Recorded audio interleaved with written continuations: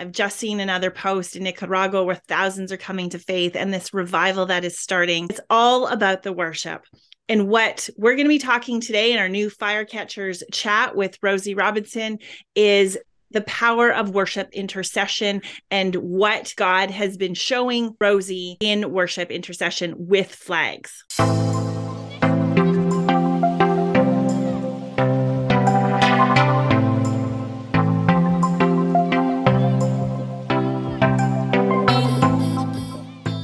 Welcome to Firecatchers Chat. We haven't had a chat in a long while. I think it's due time, and I'm so excited to bring back Rosie Robinson.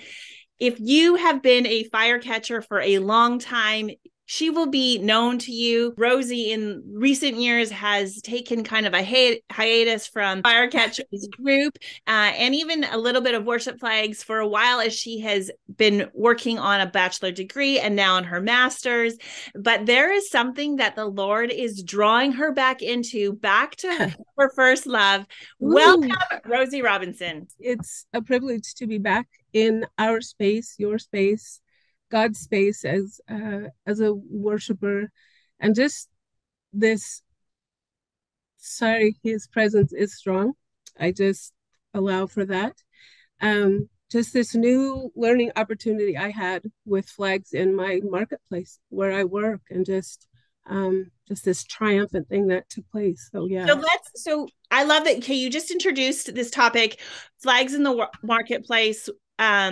Worship in the marketplace as a flag intercessor. So particularly, we had kind of talked just before we came on to the video that what is remarkable about you, Rosie, and I think that God is raising more and more people like you, is those that know that they're worship intercessors, those that know that they are called to lift up flags, and that flags, the worship flags, they actually mean something. They're prophetic in their nature, and they are releasing and declaring. Jeremiah 50 verse 2 says, lift up a banner and declare to the nations. We understand that flags have a declaration that they're doing. And so tell us what happened in the school where you were working. Where to begin? Once a worshiper, always a worshiper. So that's a baseline foundation that we all stand upon. Our category specifically is flags, but for at least the last 7 years, it's just because I've been navigating family and doing my degree, relationships, transitions, things that happen. I realized a year had passed that I had not held a flag in my hand. And it began to grieve me. But it was the nature, the season where I was, what was happening. My husband and I, we were living in a girlfriend's home. She needed to sell the house. It was a couple months before I found a new job. My husband and I had just had COVID, out 2 months. So here's this job that came, I interviewed for as an instructional aide. My job was working one-on-one with scholars or kids in special ed specifically. I have not been in the world for a long time. I've been, prior to this, I was working for a Christian-based recovery office. I was an office manager coming into 6th, 7th, and 8th graders. So teenage kids who are just coming out of 2 years of COVID hostage behavior. So think spirits. As worshipers, we have to be able to track our thought process. I was hired on 10:10. John 10:10 is a foundation scripture for me and Zoe, and that's another piece. So that was one mark. So from October to Thanksgiving, I don't like this job. I can feel the weight of the world. The spirits are starting to descend. I'm probably the one and only woman of God, Christian there. Population of the students, 150 to 200, mostly Hispanic, but these kids have been through trauma. This is what I know as far as a mental health foundation for part of what's taking place in this situation. Teachers back in after a 2-year hiatus, also full of a lot of trauma. And I'm seeing this by the Spirit, the level of oppression on these children, on people, just as a seer, as a prophetic seer, began to just feel the weight of it. And I would come home and share with Freddie. And it was things like behavioral children, feral, education, baseline, 6th, 7th, and 8th graders asking me how to tell time on a clock. Social skills, they missed so much having to be locked up in COVID. My point in that foundation there is to given understanding as a minister carrying an anointing. I am walking in a natural base mentality, doing a job. This is not, as far as I was aware, ministry calling or any, those things. By Thanksgiving, my husband and I came down sick with RSV. My physical capacity, let alone mentality to worship or intercede or take ground or any of that stuff. I would literally show up, park the car, and I'd be like, Lord bless them, help me just get through the day. And I'm being as honest and genuine. I have been a flag minister for almost 30 years. This was horrifying because these were children that were surrendering to, any identity goes. And, girls announcing in a classroom that I'm in love with another girl, and, drugs being found in the bathrooms, and violence in the hallways, and new students who were transferred in because they'd already beat up 3 or 4 other students at another school. And now they're coming at, teachers like this saying, what would you do if it was real? And I would come home and, I'm a little farm girl, but mighty by the Spirit. My husband, on the other hand, grew up through high school in LA area. And so those kinds of stories and dynamics were starting to really frighten him. Every single day, I'm asking God for one confirmation, day after day after day, and he would give it. So I'd hang in there. And then by Christmas, I had a 2-week break. That's when God began to show up. My husband and I have moved into what we love, this little basement apartment, but it doesn't give me a lot of room for, for what this is flagging. But I pick them up and I move them. For 2 solid weeks, God showed up. My little space in our apartment just sort of exploded because what he went after was my creative arts. So I was coloring and I was just pulling things out of storage and, laying in my flags and wrapping them in me. And as I would surrender, this vision for this school began to open. And then when I went back, he said, now start navigating flags in. I would go to school just like a student. I would just carry my backpack because I would have, notebooks and stuff that, I needed for my one-on-one scholar. And then I added, it would allow me like 5 flags. So I would slip it like this. And I would go to school. And so I began to recognize, okay, this is strategic. That was enough to start breaking some things open. And then one day I had an opportunity after school. I had my Catch the Fire worship flag. He has done great things. And I had one moment opportunity. Now this is world school. I mean, they don't know who cares. They just love the difference, the diversity. He has done great things. I pulled them out. I began to just worship them in the great, what's called the great hall of the school, sort of an assembly room. And the next day, that flag, that dragon, was laying in a box that said free. God showed me I had captured the enemy's flag. I didn't know it was a flag at the time. It was folded maybe like this size, just in this box. It said free stuff, some notebooks and stuff. And then just that color, I grabbed it, put it in with the notebook and brought it home. But when I opened it up and I saw what happened, and then 2 days later, revival broke out at this school. And what that looked like, I had been the only Black representation at this school. I think there were 2 Black kids, but as far as educators, I was it. And a diversity kind of inclusion, they really wanted to include and give me space to do lots of things. I was up to something when I opened that flag and I saw that and the color scheme. So for me was a direct connection. And then when this thing happened in this classroom, so okay, picture a portable classroom, and day after day, I began to realize that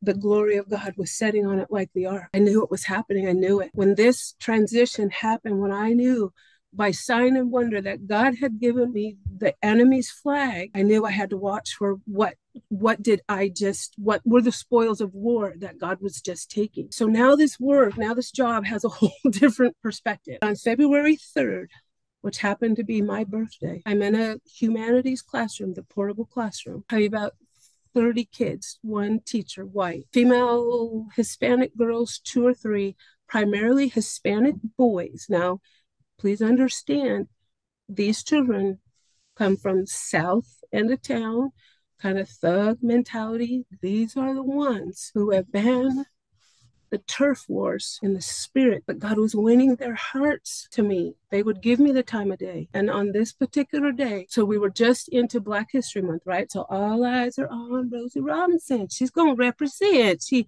look, ain't God good? He brought us some representation. And I'm being facetious, but serious by the Spirit. It was a favor to unlock this thing. They gave the floor to me. So she had asked the children this question: tell me what racism looks like or means to you. And then all of a sudden, the lovely white teacher looked at me in the eye and she said, Rosie, what does racism look like or mean to you?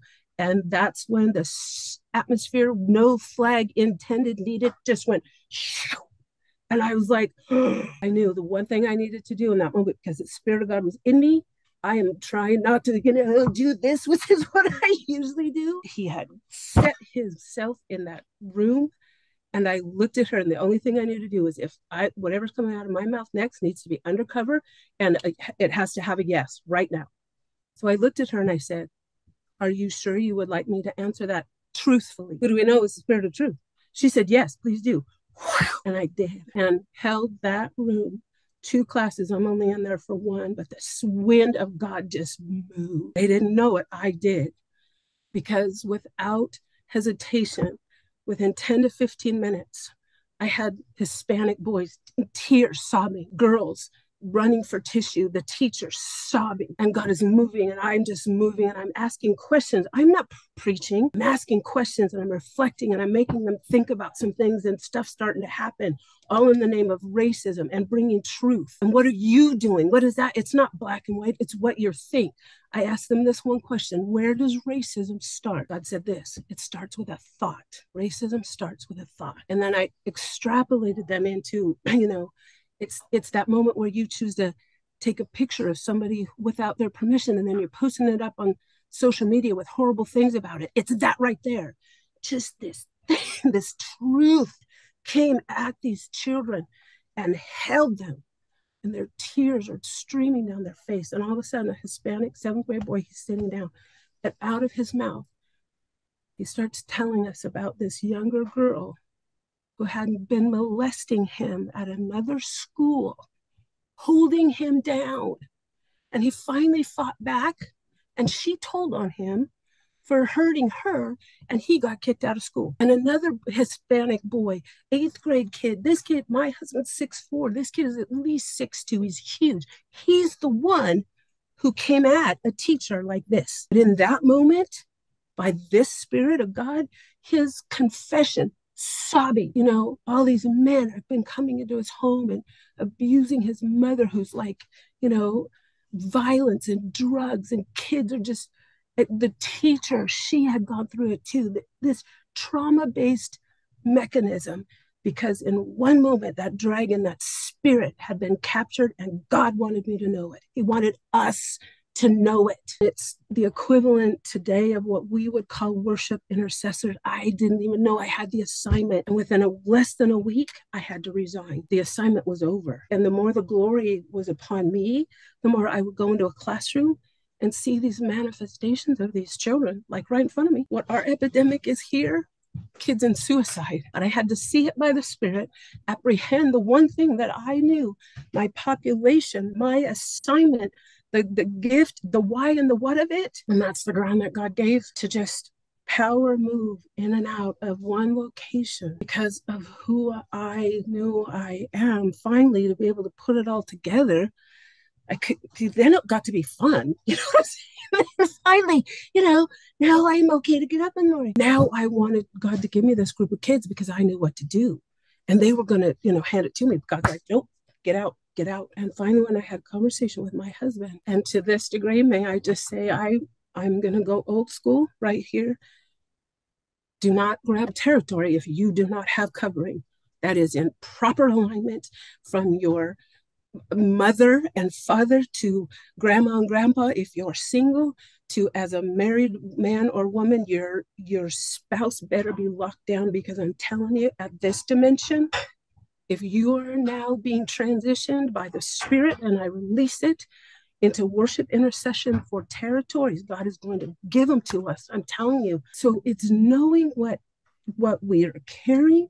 It's knowing where you stand and not allowing any other source to mount you there. It's knowing that in this hour, by the Spirit, there is such a tremendous need for worshipers. So yes, what we're seeing in the church, or in the Spirit as a revival, I concur, but I want to alter the word for us, specific flag ministers. This is specific. If you're a dancer on a team, then take your team. But there are a few, of you, us, that we go as a standard. We are the standard, but we also have covering and alignment. When this happened, the first thing I did was check in with Andrea. Hello. I check in with Apostle Joe Brown, who's my international certificate of completion, School of Flag Ministry. I had this powerful experience. So who are my flag coverings? Then, of course, my pastor, God himself, of course, he, waits for that. But every move I made, I was checking with my educators, my principal. Sure, Rosie, sure. Are you sure you want me to answer that? Sure. And I learned who I am. I am a standard. Where my feet walk, he gives it to me, because the footsteps of the righteous are ordered. He ordered me to be there. So, of course, he's going to just, here, take it. I have never in all my years known this kind of war. When the enemy comes in like a flood, I will lift up a standard against them. I am that standard. It's always been that, but I just realized that. Needless to say, the payoff 2 days ago, the glory of God came upon me, and God blew open vision as I have never seen before. And I am running through what I would only conclude is today as a mega church. And I am carrying the biggest flag I have ever seen. And I'm running with a fire that I have never known. And I hit that stage, and it turns to this gold and this glory raining, and that. And as I'm falling, as he's giving me that transfer, I hear myself screaming. My husband's like, what is happening? And I said, I want that. I want that. And that's what's coming. That's what's here. That's what's ours in this rushing mighty river. This is not a cookie cutter fire. This is a fire, Andrea, for flag. That is the third time I have kind of heard that story. The first time you wrote it to me, and the second time you spoke it to me, and just now, every time, there's so much spirit on this. And what I love about your expression, and I just feel like that God is really raising up worship intercessors who know who they are, and the response is going to be in the marketplace. It will not necessarily be in churches. And that we were just talking about garments or no garments before. You're not going to wear a garment in your marketplace. Like, you are the flag, that you are the standard. But what is happening in the season, in this hour that we are in 2023, the shaking of the Lord, the tearing down of the banners of the enemy, bringing them down, raising a standard of the Lord. This is what revival looks like in the marketplace.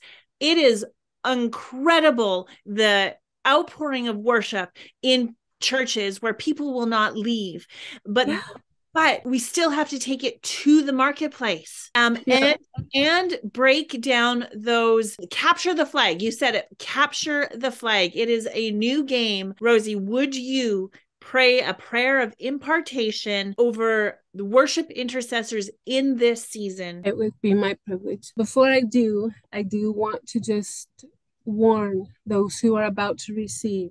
I never thought I would say anything like this, Andrea, but here it is. This impartation is not for everyone, and it might not be for you yet. So if you have that woe from God right now by the Spirit, don't receive it. Come back to this. Step aside and go, okay, Lord, what needs to happen? Because this deposit needs wisdom and understanding. So before I impart, that's my warning. And the scripture that accompanies at least this transition, this transfer, Psalm 106, verse 8. Nevertheless, he saved them for his name's sake, that he might have his mighty power to be known.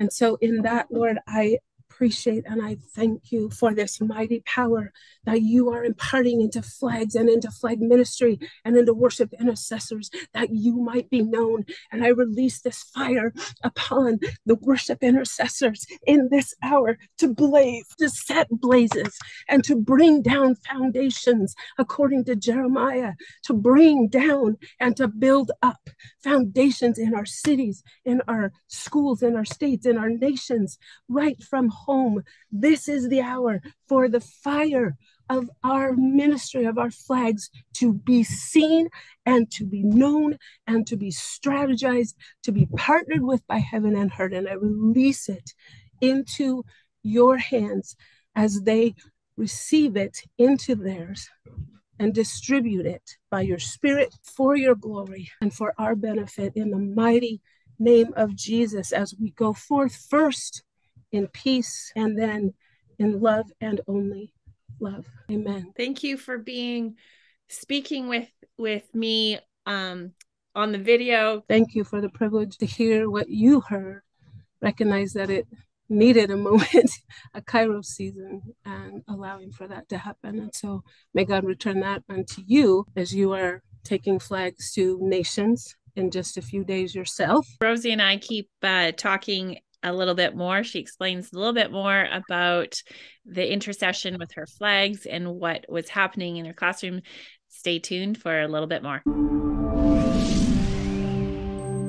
Lots of new things to know by the Spirit, and the heavenly hosts are just so excited to be a part of, who we are and what we do. We're in a season of new awareness.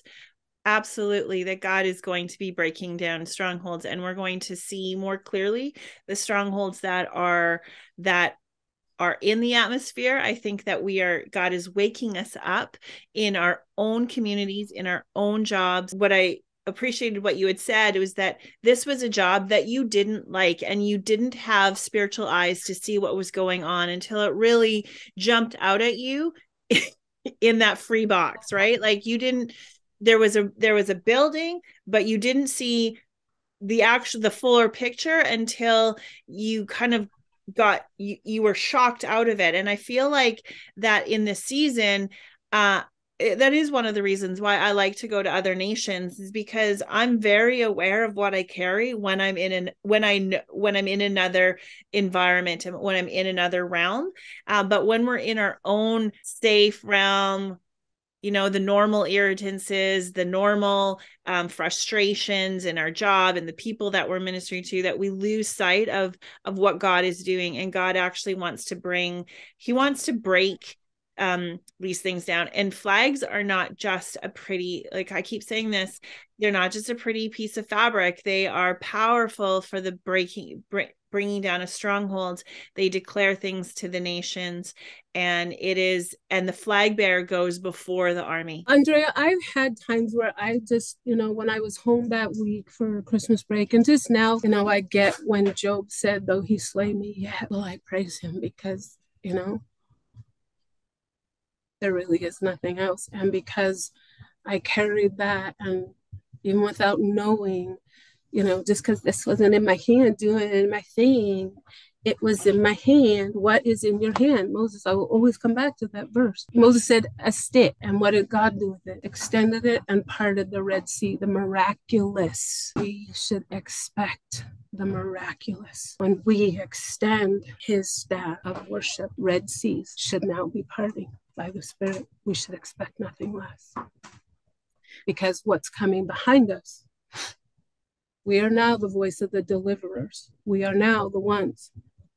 They all are. But the anointing, the transfer, the differentiation is a knowing what to anticipate and expect. It's a big responsibility to know what you're up to, what you're doing, and how to transfer wealth and spoils of war, all that stuff. I see you coming into a new authority, and you are going to be breaking the strongholds over many workplaces. God is calling you into dark places. He is calling you into dark places and hard places, but he is the rock. Like, he is the most hard.